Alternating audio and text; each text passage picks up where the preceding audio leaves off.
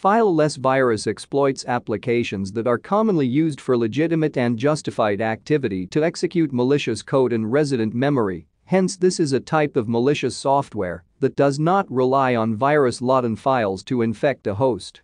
Command and control are when bad actors use a central server to covertly distribute malware to people's machines, execute commands to the malicious program, and take control of a device. Bots are programs used in distributed denial of service (DoS) attacks that send malicious traffic to hosts based on the instructions of a handler.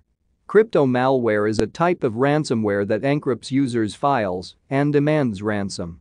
Sophisticated cryptomalware uses advanced encryption methods, so files could not be decrypted without unique key.